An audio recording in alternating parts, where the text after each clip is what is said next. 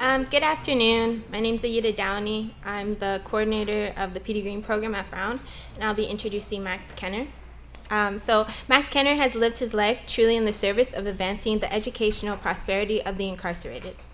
In 1999, he first conceived of the Barred Prison Initiative, which has since transitioned from a prison tutoring program to a vigorous and academically diverse educational program that enrolls about 300 incarcerated men and women each semester.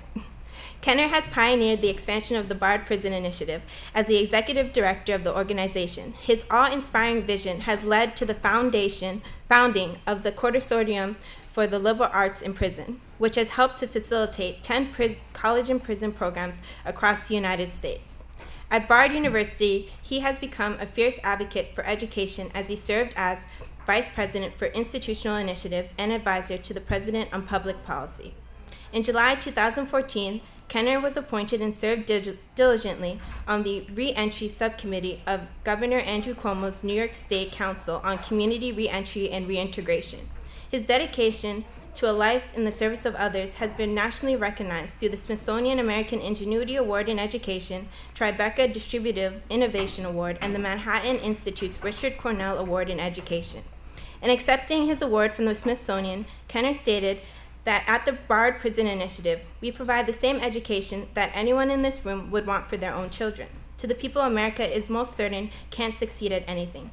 They do succeed. It's inexpensive, it's replicable, and we can repeat it. Max Kenner, thank you for believing in the educational prosperity of the disenfranchised, and we welcome you to speak at our conference.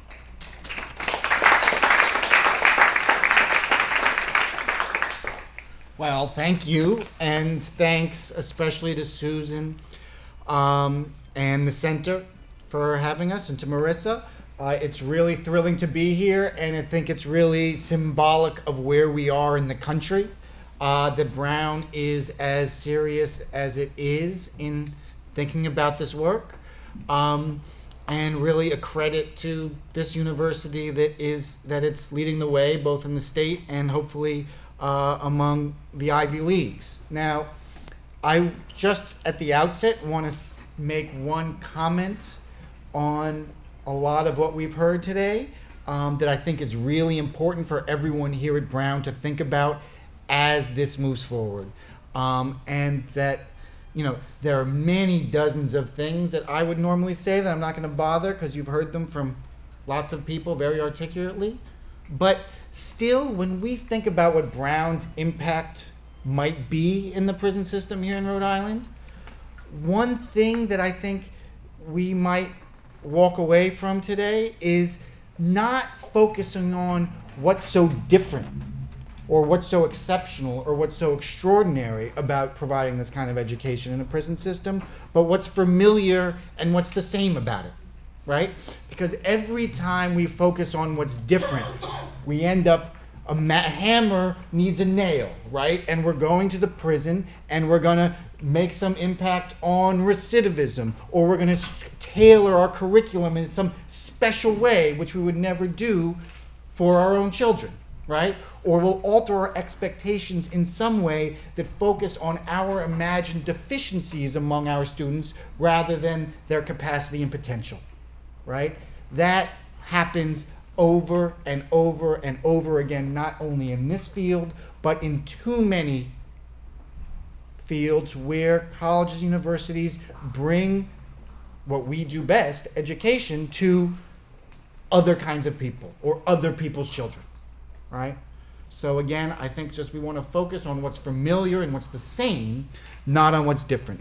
Now, all the work we do happens at the intersection of two major currents in American life, education and criminal justice. So just forgive me if we sort of weave from one to the other. But one thing that is identical when we talk about this work from a criminal justice perspective, and we talk about this work from an education with a capital E perspective, right, is the outcomes we produce, according to all the experts, are impossible, right? Whether it's in recidivism or income of our alumni or their relationships with their families on the criminal justice side, or when you look at the educational backgrounds of our students, or the geography and where they come from, or who their parents are, or all the stuff that the professionals and the social scientists tell us is determinative, our students still go on to accomplish things in education that they're not supposed to. Okay? And, you know, when we look, someone asked a question earlier about public policy, and I think we'll skew from that a little bit in terms of my remarks. But another thing that threads a connection in our work between education and criminal justice is, over the course of the last generation, we have approached our neighbors, and particularly young people, with an extraordinary degree of cynicism, right? And that's really obvious when we think about what's now referred to as mass incarceration, right? Longer and longer sentences, smaller and smaller infractions of the law, younger and younger people, more and more punitive approaches to young people, both in criminal justice and in the schools. We think about metal detectors and bubble tests and all that other stuff, which clearly reflects, in my opinion, a distrust of our own young people, right? So that all is intuitive on the criminal justice side. But what I think we have to focus on as leaders in higher education and communities which can influence institutions like Brown is how cynical we've become in our own quarters, right? And that how often even the fiercest advocates of the humanities and of the arts and sciences in places like Ivy League institutions have internalized this crisis of confidence and this belief that we perpetually hear in popular culture and from elected officials and legislatures, that the arts and sciences and the humanities somehow are less relevant to this generation of young people than they were for millennia past, right? The leaders in higher education of our best universities have come to believe this too much. So that goes to that first point I made about not focusing on what's different, but focusing on the same. If we believe that literature and the arts and science are relevant to all kinds of people, then the fact that we're teaching in or outside of a prison becomes irrelevant, right? Because the aspiration of the student is what's most important. And when we look at the entire American landscape, if we value the things we say we do in the way we say we do, we know we have to do a radically better job of providing, of engaging, of educating all kinds of people in all pockets of society. And, you know, the people who run these institutions, the people who are supposedly, you know, the smartest guys on the block, right, have showed an extraordinary lack of imagination over the last 30 or 40 years of developing ways to find fabulous, curious, ambitious students, right? Affirmative action has had its place, and it's transformed some phenomenal institutions. But rather than simply defending that, we can be assertive, and we can develop all kinds of new and different ways that are honest in expressing that we, educators, bear the burden of finding Americans who will make the best use of the kind of education that we provide, right? And James said something that really struck me, that I'm going to take modest issue with. He said, it was really beautiful. He said, everyone in America knows that the route to freedom, the path to freedom, goes through an education, right? And there's a real truth to that.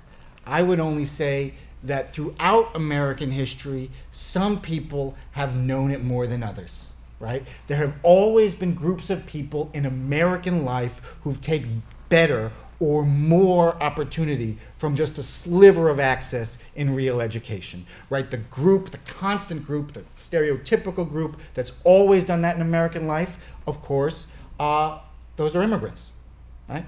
Every stage of American history, immigrants work harder and recognize the relationship between freedom and education in American life. But they're not the only ones, you know.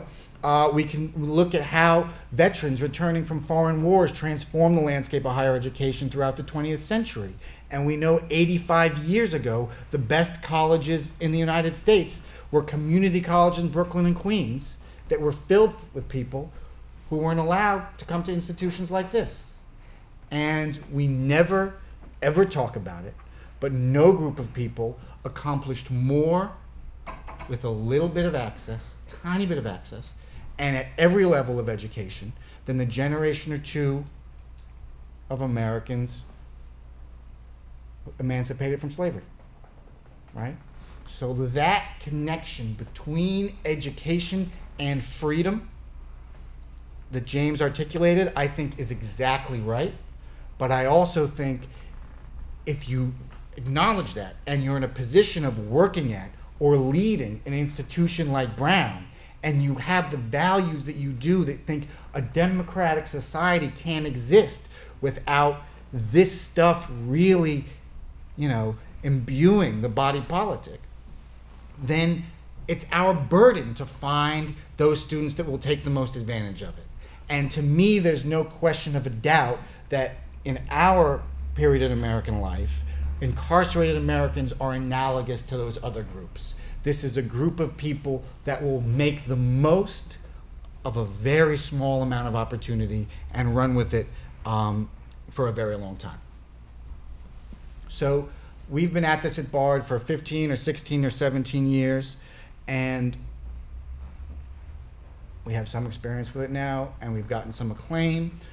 But I would say that everything we do at this stage is about, as more and more programs begin to open and as there's some changes in public policy, challenging the boundaries of what's considered possible in this field.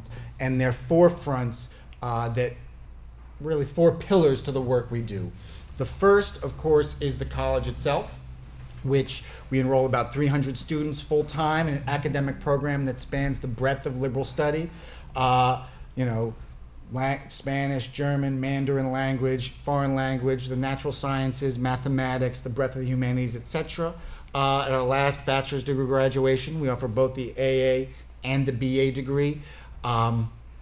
Just about half the majors at the bachelor's level were concentrations in mathematics, right? That goes quite far, I think, in puncturing the liberal prejudice about what people in prison might be interested in or might be capable of, right? There's no field of study where somehow bizarre ethnic and sort of character sort of assumptions are more pervasive than in math, right? There's always some group of people that we imagine more interested and more capable in that field of study, and it's always wrong, right? But in terms of the curriculum, the thing that's most important is that none of what we do is prescriptive. None of what we do is diagnostic, right? It may have been James, someone else said this earlier, right?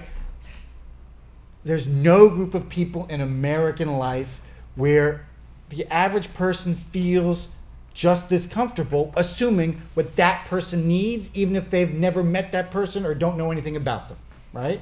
And that's true about people who bring some malice to their assumptions. It's also true of liberals and progressives and academics, right? Rob's laughing because I'm sure he's seen this a million times. There'll be the best biologist in the region will want to teach a class for BPI, and we'll come and we'll talk, we'll have lunch, and we'll be excited, and it'll be great. And then they'll say, I'm going to teach theories of punishment, right? This person has no expertise in theories of punishment, but they figure people in prison don't know much, so, they want to exercise their liberal virtue, upon some victim, you know what I mean? And that's very common. And so, just thinking, again, we've been at this for about 15 years. I spent the first 5 or 6 or 7 years living in terror, wondering if the last group of incredible students we enrolled was the last one, and this was just going to run out, and there'd be no reason to do this anymore. And Eddie Ellis, who was with me last time I was here at Brown and has since passed away, legendary advocate of the incarcerated and formerly incarcerated in New York.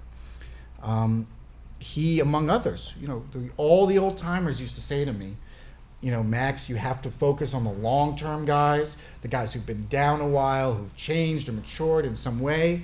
And if there's anything that's real cause for great optimism in what we do, is how wrong they were. our students every year get better and better, and they get younger and younger, which is extraordinary. You know, again, talk about the crisis of confidence among academics, right? The kids these days, you know, are interested in whatever, has just borne to be completely untrue. There's the college itself. Secondly, we do loads of work in reentry, right? We had never had any intention of doing work in reentry until our people started going home, right? The reason we didn't want to do anything reentry is because we were determined to just be a college. Everyone wants to be something else, religious, anti-violence, you know, who knows what, bad ideas, right? But what we found was, even in New York, where there are more services for people returning home from prison than probably any place in the history of the world, there were virtually no institutions capable of taking advantage of the ambition and capacity and training of our students, right? The social service establishments' assumptions of people is that a minimum wage job and staying out of prison is enough. And if that's, you know, we talk about recidivism being a low bar, that's a little bit higher, maybe, we could argue about it, it's higher or not, I don't know. So we started doing what we've created, we collaborate with institutions, make sure everyone has housing, healthcare, and access to some employability where there's a prospect of being promoted, right? Not a dead-end job. That's really important. Also, it's worth noting that we had students graduate with, finish graduate degrees last year, Columbia, Yale, NYU, all across the CUNY system, right? Again, everything we're doing, just assuming a level of ambition and capacity that starts anywhere but in the fact that students were incarcerated. There's the college, there's reentry. Thirdly, we have something that Aidea referred to called the Consortium for the Liberal Arts in Prison, right? So we're trying to push the envelope in the prison in terms of the quality and the rigor and ambition of the academic work, in reentry in all kinds of different ways. And then nationally, about 7 years ago, there was increasing interest in the work, and we thought, rather than try to expand what BARD does, which is limited, and frankly is largely successful because it happens at a human scale, right? Why not try to recruit other first-rate educational institutions to get into this line of work? And you know, you have to bribe them, or you lie to them, or you trick them, or who knows what you have to do. But you know, we started with Wesleyan University in Connecticut, or now in about 10 states, Washington University in St. Louis, a collaboration between Notre Dame University and Holy Cross College of Notre Dame in Indiana, working with Zelda Rowland at Yale, and are very busy not only trying to somehow convince America's best colleges, universities to engage different kinds of people, but also because we always knew in some way public money would come back. And if you let public money return and let the people in the legislatures and Congress, the Department of Education, and frankly, the leaders in education determine what would happen, they would say, it's great that we have college and prison, that's enough, let's make it the lowest quality, lowest expectation, least ambitious thing we possibly can, right? So it's not that we believe it's only the Wesleyans or the Yales or the Notre Dames who should be in this field, not at all. But when they're there and when students are succeeding at the levels that they do, it's impossible for anyone to claim that we've done enough and we're not capable of doing more, right? So that's the consortium. And lastly, the fourth pillar of what we do is less of an institutional entity and more of an idea, but is really imperative to always remind people of. And that's that for us, the prison site is really incidental. Bard College, Brown University, they're not, they should not be, they should never be in the business of crime prevention, right? Or fighting recidivism, right? We're in the business of finding fabulous students who can be fabulous parents and neighbors and change their communities and make American democracy function, right? And that is always worth repeating, because the more we focus on the prison itself, the more the education we provide will be perverted by that focus. And so we at BARD, just this year, we've actually started bringing this model of tuition-free college to partnerships with other kinds of institutions other than prisons. So there's a center in Holyoke, Massachusetts, called the CARE Center, which provides health care and education and daycare for the poorest mothers in the region. And we've got accreditation to give the BARD associate's degree there and engage their clients in the same way we do people who are incarcerated in New York, and provide tuition-free BARD college. And when you think of all the crises in American higher education, opportunity and access on the one hand, cost and excellence on the other, right? Both of these models, right? This kind of college and prison inverts both, which is to say, on the one hand, students are accomplishing things academically that nobody thinks they can, and we're demanding the most of them. But on the other hand, they're leaving with no debt, right? So all the things that we wring our hands about most are suddenly disappear. It's an extraordinary combination, right? We do things that are meant to be impossible at impossibly low cost, right? And that's worth repeating over and over again. You know, I don't like to talk about it because I have to talk about it so much, but one thing that's symbolic in when we talk about our college is that last year, we've had for a number of years a debate team at BPI. It's worth mentioning for two reasons.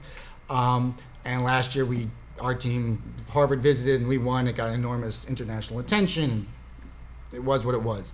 It's worth mentioning now because actually in 2 weeks the team here from Brown will be coming, and we're thrilled about that, and that'll be fun. And they deserve more credit than I'll get into right now, but we're thrilled about that.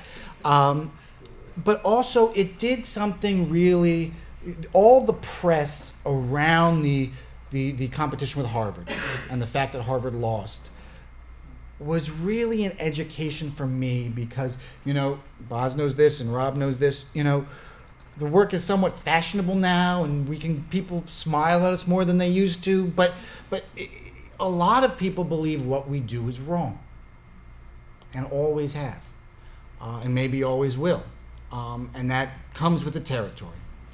But what was so amazing about the Harvard event was it was really just a headline, right? Google told us it was the 9th most viewed headline in the world last year.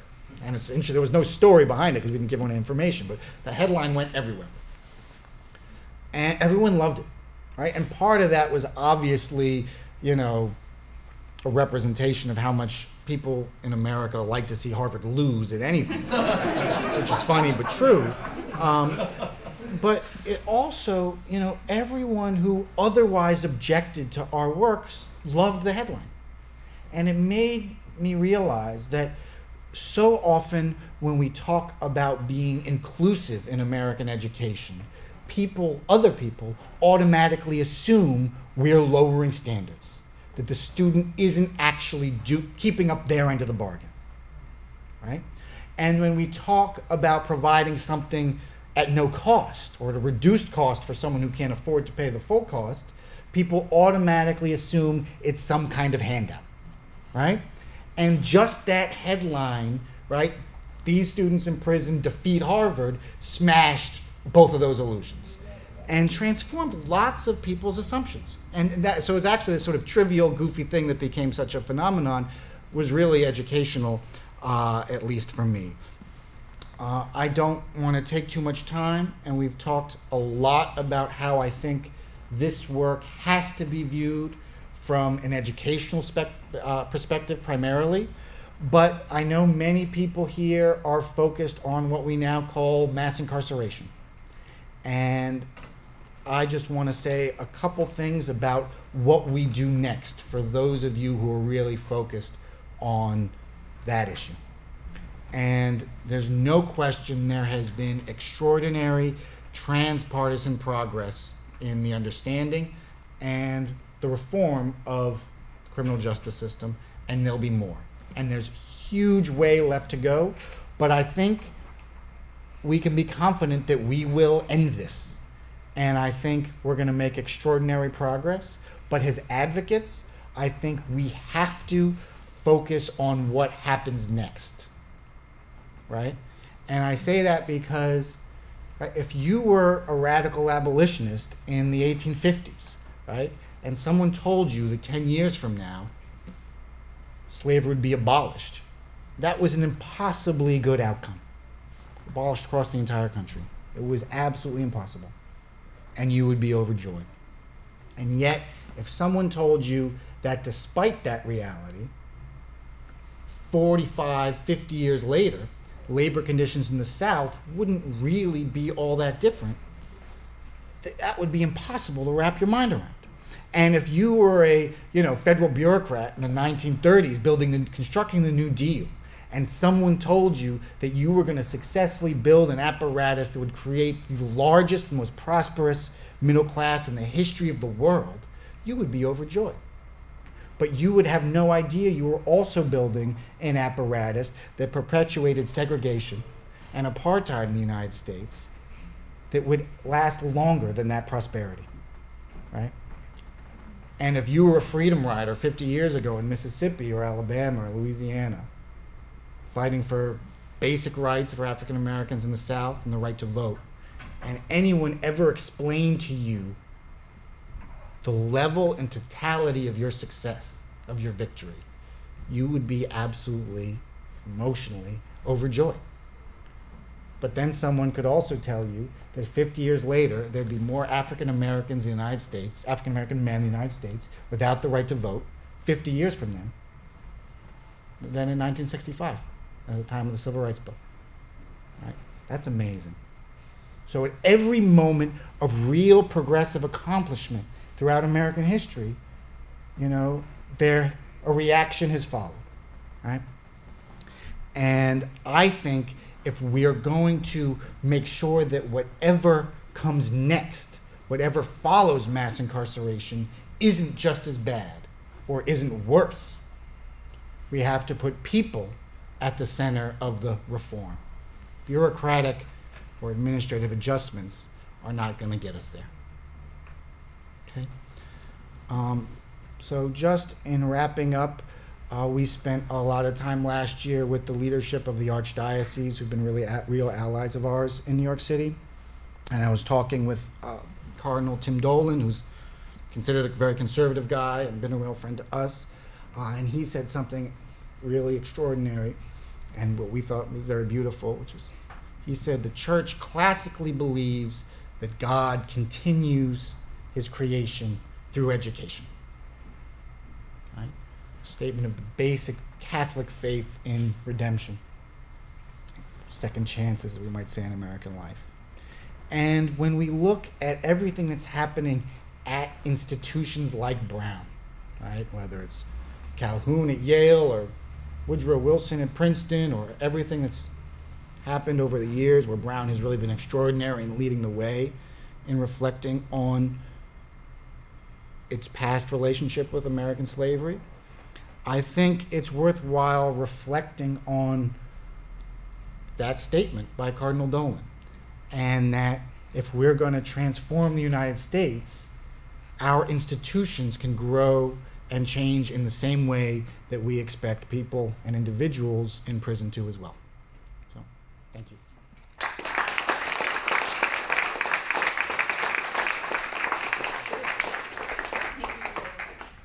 Thank you, Mac. I just want to say that there's, if there were handouts mentioned, Rob brought some, they're in the back. There's postcards about our exhibit on mass incarceration that's down at the URI Shepherd Building. If there are MA and Public Humanities students who are walking back to the center, some of our guests could probably use a guide. So stop by and we'll get there. Max will stay, I think, for a minute and answer questions if you have any. We have in some ways a quick exit, so I maybe you want to take questions from the audience now, or you want to? Why don't we do that? She does. Okay. Boss says yes. So what do you got? Maybe have a question. Questions are exhausted about this. Oh, maybe we're exhausted.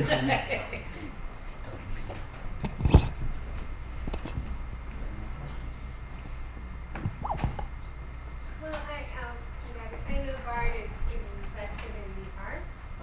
And I wonder, hello?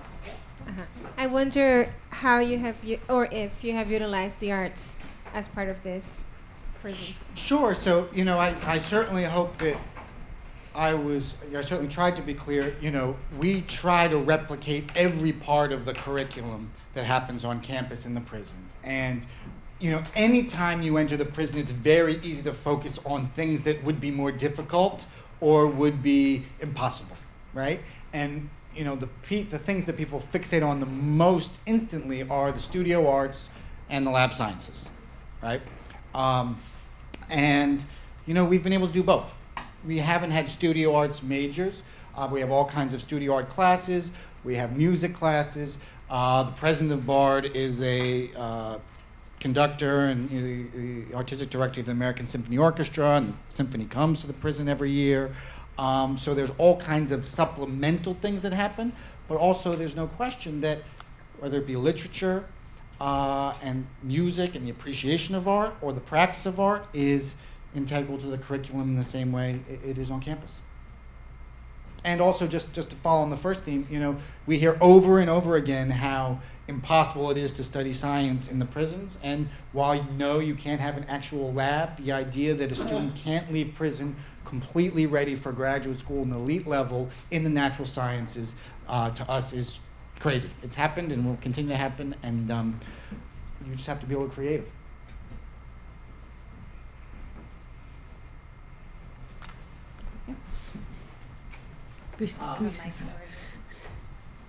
So I was struck by the contrast between what you were talking about identifying great students no matter where they are, and then what sort of the impression that Nick gave of 9 Yards about taking a random student, and that it wasn't as clear there the role that education played given all the societal hurdles that exist. And I just wanted to see if you thought that contrast was real, or how do you think about that? Sure. I mean, there are a few things I would say. You know, one is that, you know, one thing we've seen over and over again that is one of the great causes for real hope and optimism in the work, and also extraordinary despair in terms of how we're doing in education in American life, is that very often our most ambitious and most successful students go from algebraic illiteracy to calculus 1, 2, and 3 and become math majors. Love continental literature, so they decide to learn German so they can read in the original, right? Go on to do PhDs at wherever. Those kinds of students, right? Those are all real stories. Most often, those are the same people who, as young people, as children, dropped out of conventional school the youngest, right?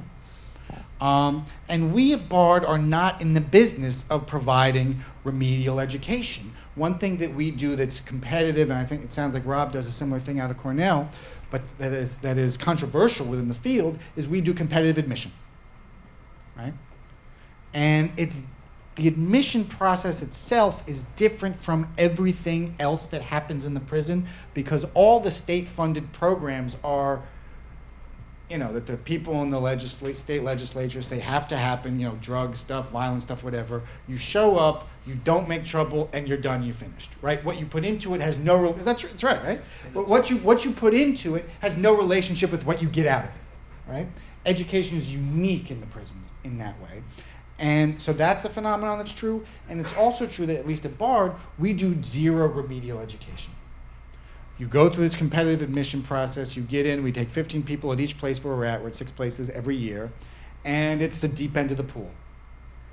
And people thrive. And it's partly because those students know instantly what's at stake. And it's partly because I think in American life, and I think the social sciences bear a lot of blame here, is that we've come to accept all these determinative factors about what we think make people succeed. And we found that most of them, who their parents are, where they're from, right? Half of our best students were diagnosed as stupid in elementary school, and now they're doing advanced math, right?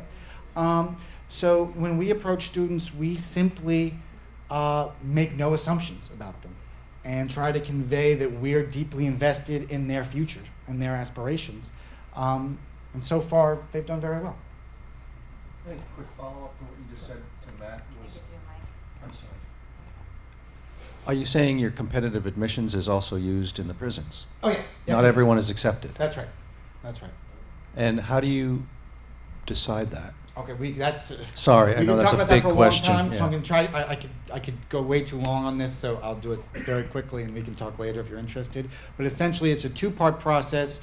Everybody who wants to apply sits down in a big room or a series of classrooms, cafeteria, gym, whatever. They're given 1 or 2 or 3 very short readings and have 2 hours to respond to them in any way they want to, in writing. And then a group of 5 of us read each of those and choose a chunk of them. Say there are 100 people apply, maybe between 40 and 60 will make it to the next phase, which is an interview. That interview is a 2-on-1 short discussion, extremely personal, a lot at stake. It's not in the institute, it's the same for all of us. It's not like if you don't get into Cornell, you get to go to Ithaca College, or you don't get into Bard, you don't get to go to Vassar, you know what I mean? You're the only game in town, and everyone who applies does it publicly. And most people won't get in, so it's a sort of an act of courage unto itself. Those conversations are fraught, they're difficult, and we pick the 15 that we think collectively will be the most successful. How many applicants would you say? Roughly, it's 100 per place per year, so it fluctuates wildly. Do people get in on a second try sometimes? They're typically at least half of the people we take have applied in the past. And it's purposefully a very subjective process. There's no bubble tests, there's no waiting in line. Right? Interesting. Roz, you have nothing critical? Thanks again. I want to be sure to join me in thanking our colleagues from Media Services who've done very good work.